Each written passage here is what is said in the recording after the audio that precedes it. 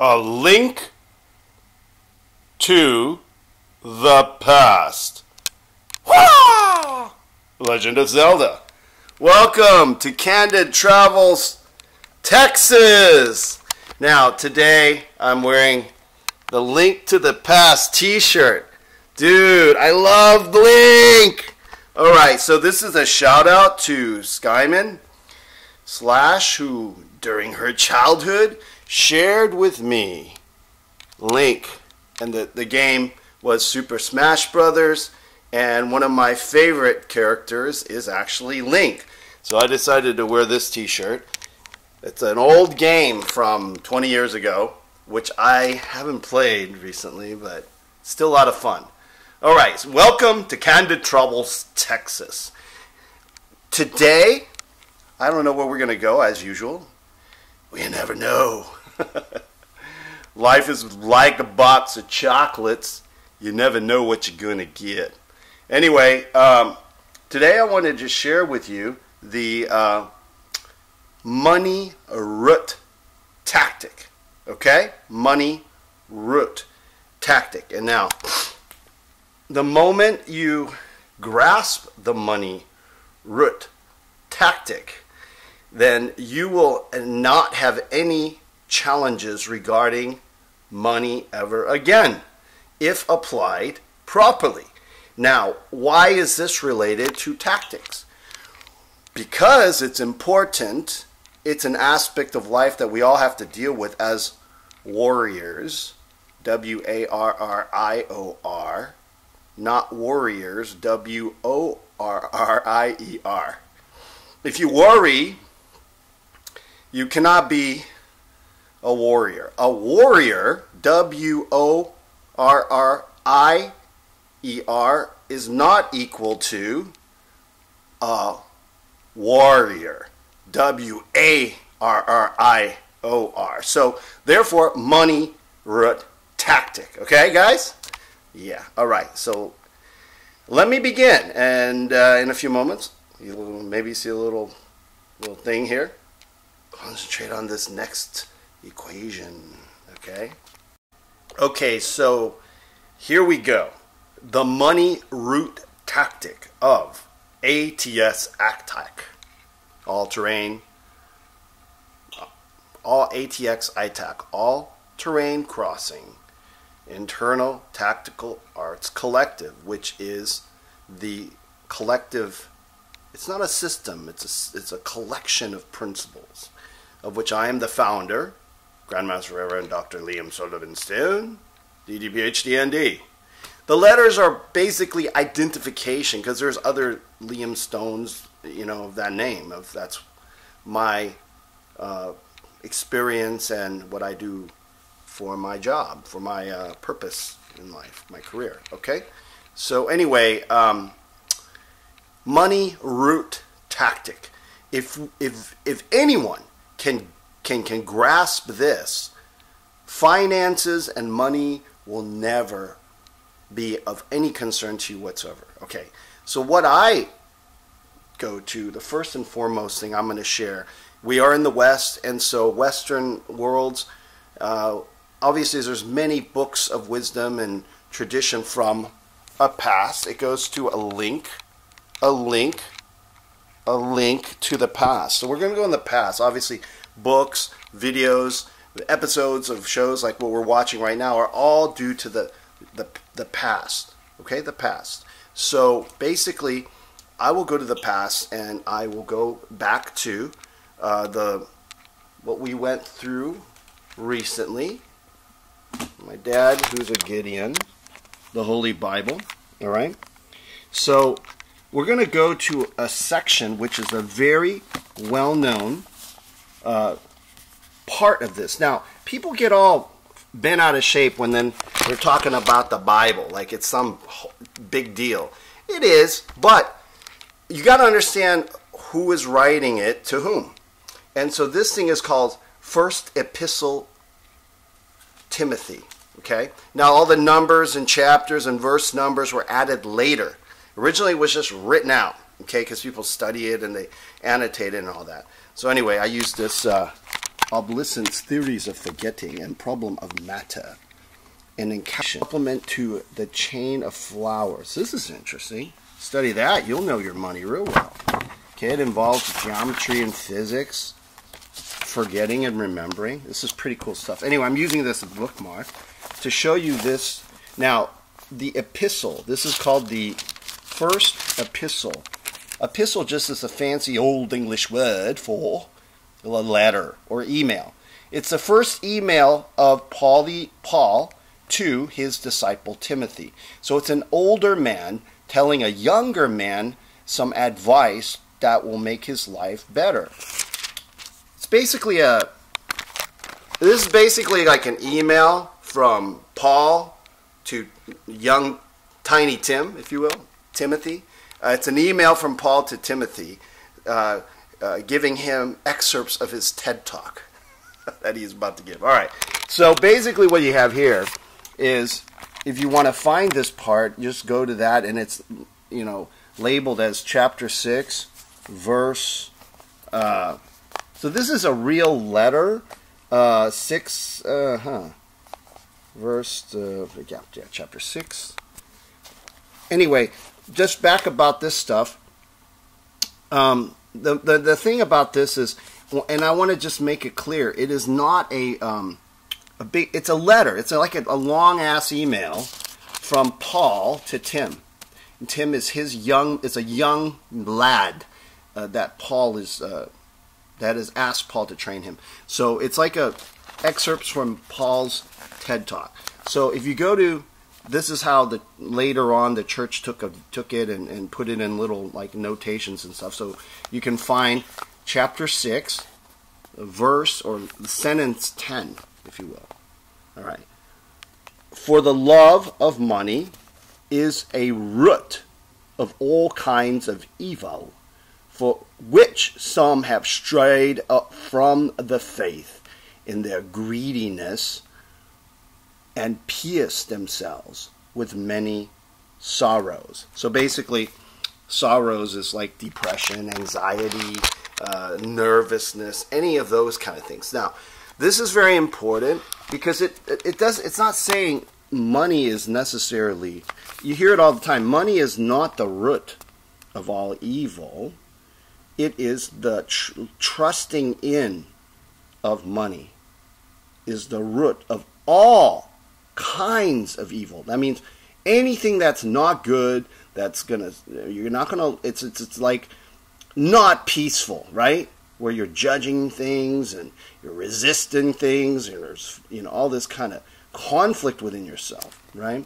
So anyway, so it is money, trusting in money. Now, this is the thing to remember, and this is something that is not taught. This is not taught, okay, in most sermons and churches, and this is financial truth.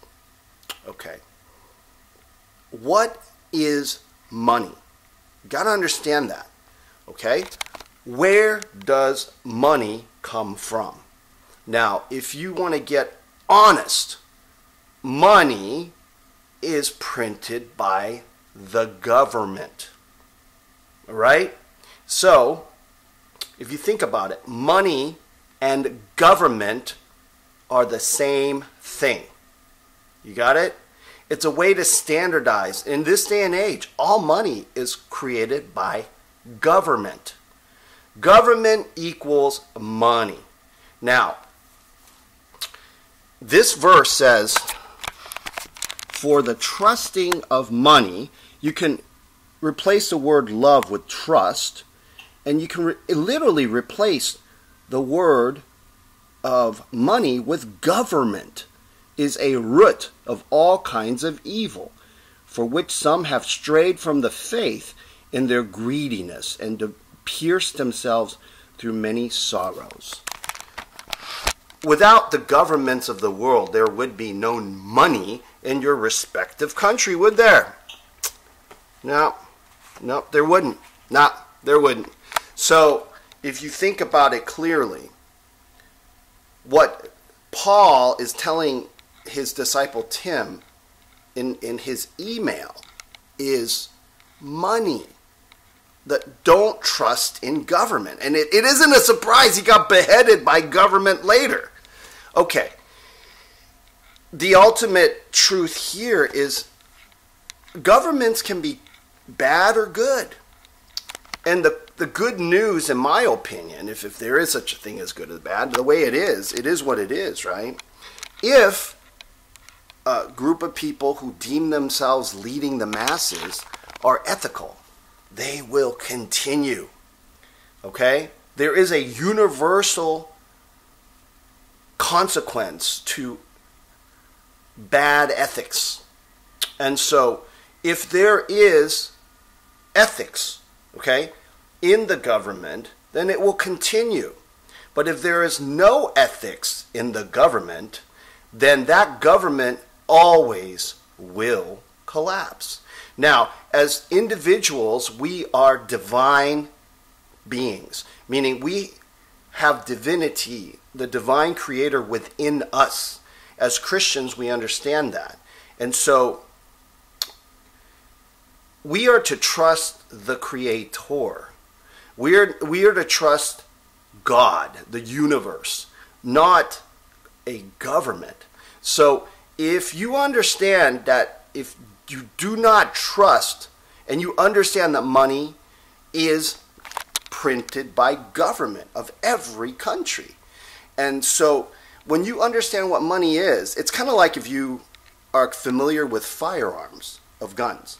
You'll understand that what a gun is, what are the pros and the cons with a firearm. For example, a firearm is fantastic for far away, like when you're far away from the person, you can shoot them from far away.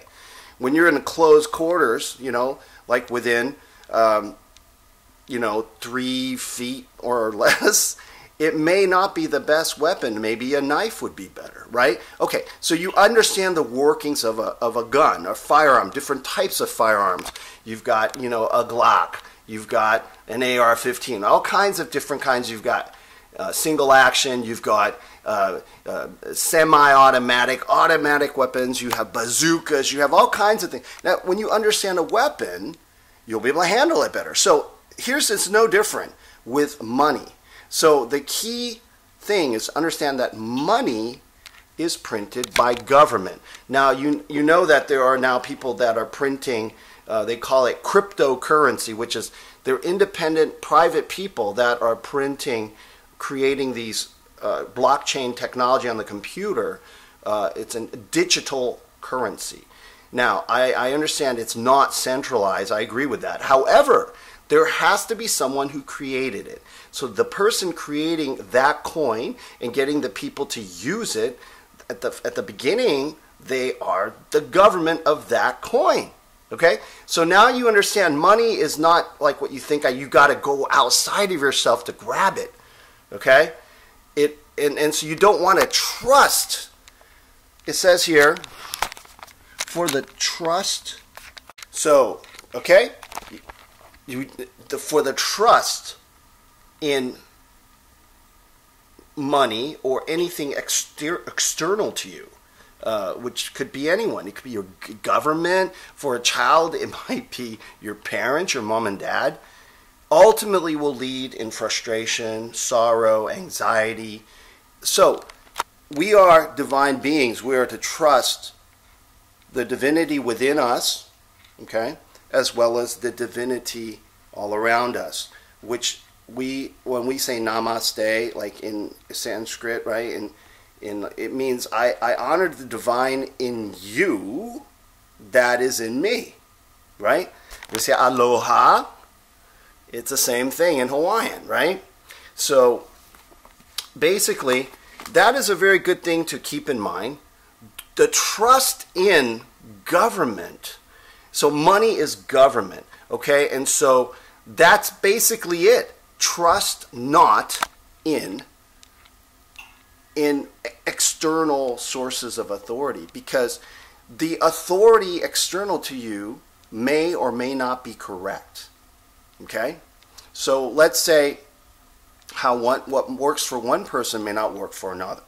That's why at ATX ITAC we have a understanding that not everybody's going to be the same, but we have a collective of everything that works for some people, and you have to decide what works for yourself, which is kind of similar to like Jeet Kune Do philosophy, what Bruce Lee taught. But Bruce believed in taking away information, whereas what we have, what I created, is a conglomeration, like the Borg in Star Trek. Make it so, Captain Picard, you know, sort of like the Borg, right? You're collecting and collecting, collecting, and then you'll have the ability to discern what works for one person or works for a certain situation. So, but the principles are simple, okay? It's just staying efficient and strong, okay? So, yeah, government, for the trust in money or government is the root of all kinds of evil that will lead to, here we go again, for the trust of money is a root of all kinds of evil, which some have strayed from the faith. The faith they're referring to is faith in the divine, in God, in Christ, within yourself, in their, and then because they strayed, in their greediness, and pierced, like a pierce is like a sword, thrusting into your heart, themselves. They have killed themselves. In Japanese, it's called seppuku. It's a suicide, harikari, right? Pierced themselves through many sorrows. So, I know, like, we see it all the time, and that's how you become encumbered, and then you get worried about what your bank statement says, and then you worry. And here's the thing, on a good sense, practical, just way of thinking, you can't drink your money, okay? If it's in your account, you can't eat it. The money can't be there for you to heal you in that form. The money doesn't have intelligence. It's just coins and paper printed by the government of wherever the heck you live, okay? So the trust in money is the root of all kinds of evil. Now, if you remove evil and you don't trust in government or money or anything external to you, and that includes your church leaders too. You got to watch them like a hawk. Make sure they're not going against ethics. Includes me too, okay? So once you do that, you're going to be cool and right on. And so what I recommend is, it's called The Most Important Video by Joe. He's a Christian professor. Joe Imbriano. His name is Joeimbriano. Joe Imbriano. He has Italian ancestry. Okay, so you can look it up on YouTube if you'd like, or you can just go to this channel that you're watching right now, which is Lovely Stone Productions. You hit that playlist, and you hit liked videos, which is a playlist, and this past week, it's on here. It's The Most Important Video by Joe Imbriano. The reason I recommend this video to watch when you have time, okay? All right, so that's what it looks like. It's quite long. It's a 1 hour and 28 minute lecture. 1 hour and 28 minute lecture. Oh, by the way, this last week's video, I had so many people comment, which was the Bald Cafe, Bruce Lee Speed Tactic, and our visit to NASA with Allison and the family, 2020, with a lot of fun. NASA is so fun now, it's like a theme park. It is a theme park. Anyway, thank you for all the cool comments from around the world. Hello, Witty Bonita in the Philippines. We have so many people. I'm sorry if I don't mention you. And thank you, Harry James, for commenting, saying how, what was it? My English accent is bloody marvelous. I hope you mean it. Anyway, we have a lot of English people here in Texas. Anyway, thank you so much, Tongbin Cooking. Geez, I just kind of So thank you for the private messages. I have so many private messages. Thank you, email, and then the public ones, the comments that are underneath that video. Thank you so much. Thank you.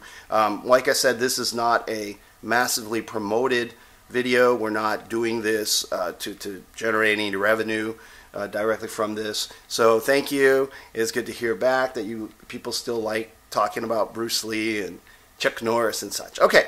Yeah, so anyway, I had to pause a minute because the battery kind of went out. So once again, listen, it doesn't matter if you have $1 trillion to $1 billion worth of assets in some account, because no matter where you store the money, it's got to be housed by a certain government authority, right?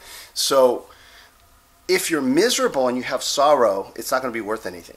So the reason I mention Joe Imbriano, I-M-B-R-I-A-N-O, Joe Professor, because he's a professor, he's a Christian professor, so just to let you know where he's coming from. He talks a lot about governments, and so it will help you understand government. If you understand government, then you will understand money.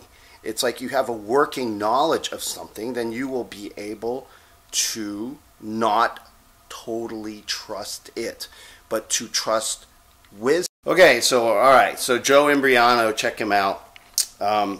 Then second, I would want to tell you, if you are a fellow physician, scientist, minister, physicist, and you like a more scientific literature, I highly recommend playing with this orthomolecular psychiatry. So that will help you understand how the human beings sometimes perceive their external world differently, right? That's what mental health is, a mental illness that we categorize. I don't believe in labeling myself, but it's something you can pick up, and that's going to dictate how somebody interacts with government or money or things like that. And if you are a non-technical person, I highly recommend this book. If you can find it in the original. Last but not least, I recommend a Busting Loose from the Money Game. I've mentioned this before, by Robert Scheinfeld. I recommend this book and this book alone. I don't endorse any other books that he has written, but this book is not really about money. It's actually about, in a very lay perspective. So you don't have to be a scientist. You just kind of like our show is user-friendly to everyone.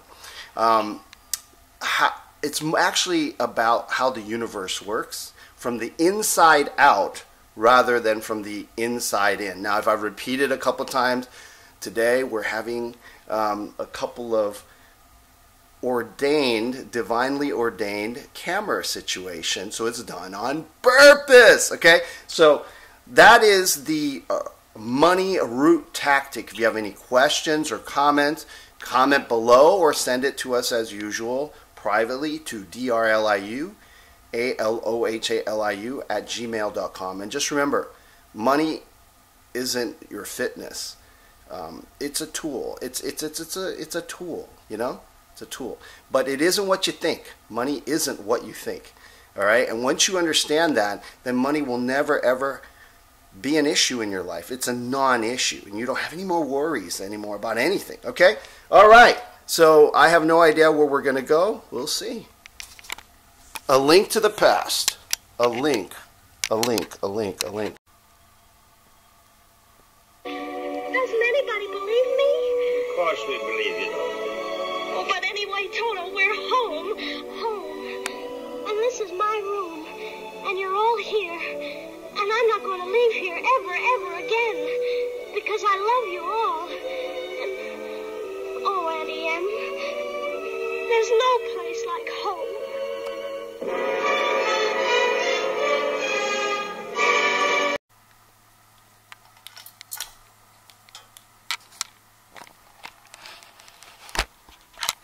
And just like that, my days in the U.S. Army was over. So I went home. Now, being that I was this war hero, a ping pong champion.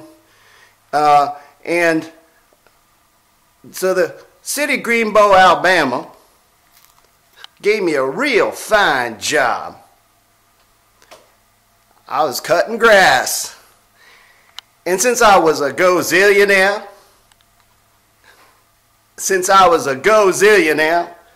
I cut that grass for free. Jenny, you should go home to Greenbow, Alabama.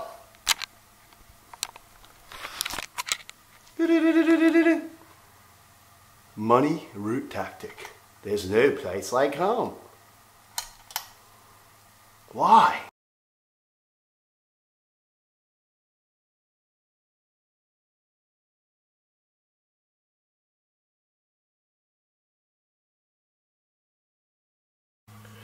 So with that, with the money route tactic, we're going to have travel on foot candidly of home.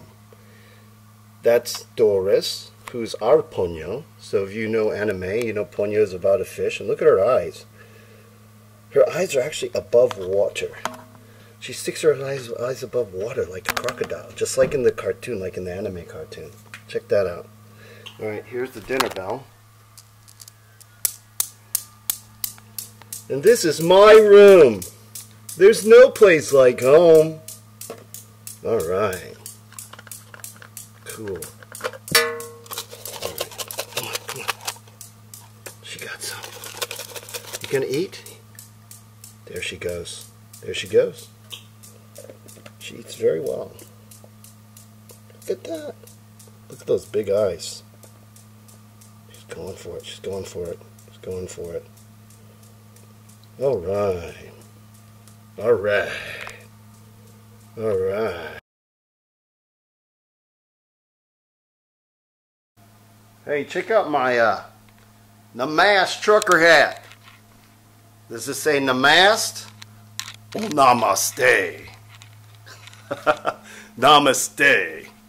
Which is the, I honor the divine in you that is in me. And yeah, Namaste or Namaste. You pick. Alright, so we're doing just we're traveling on foot right now. Candid travels on foot. And it is actually, let me show you the temperature real quick. Show you the temperature real quick. It's still flu season, as you know. And flu season is from like December all the way, November actually, all the way until May, all around the world.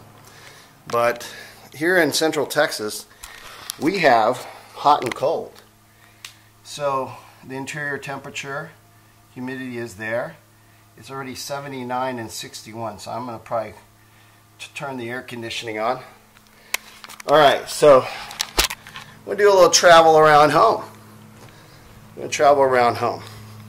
So, as you know, last winter I planted wildflowers. Technically, Christians can celebrate Merry Texmas every day. Every day is new every morning. Every day is a celebration. Here's where I coached Culver Palms Family YMCA, a kids basketball team that won the championship. Now, I am not a basketball player. I am a baseball player, a track athlete, and a martial artist. So anyway, let's see how the progress of this has been going. Alright, the Texas Wildflower seed. Now, I'm not sure if the bluebonnets are coming up or not, but here we are. Okay, let's go. Let's travel on foot. There's no place like home. Yeah.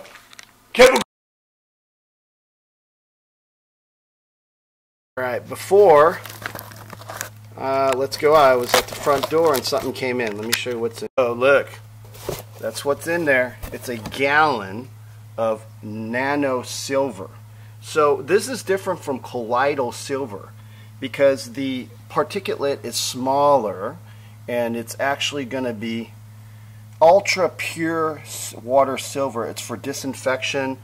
You can use it for, you drink it, more affordable, and more importantly, like if Reese gets sick, our lop rabbit, we can put a little bit of it in the water, and yeah. Do not use colloidal silver, because colloidal silver, the particulate is too large, and like some people have turned blue because they took too much. This is nano silver. It's a nanotechnology size stuff. All right, another little tactical tip.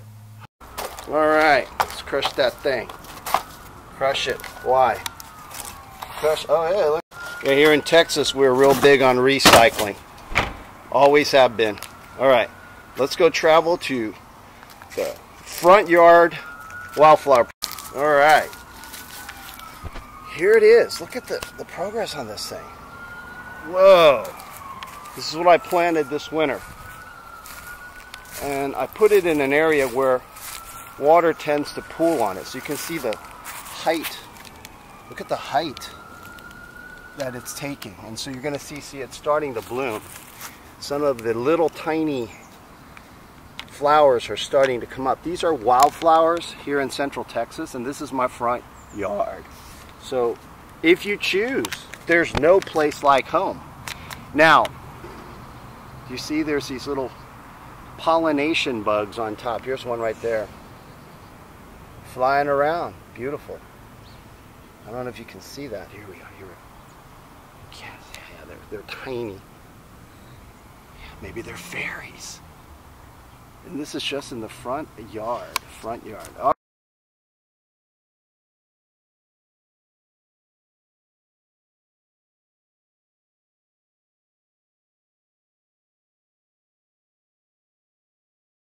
Okay, this is the side yard, and like I said, this is about after the first week and a half of March.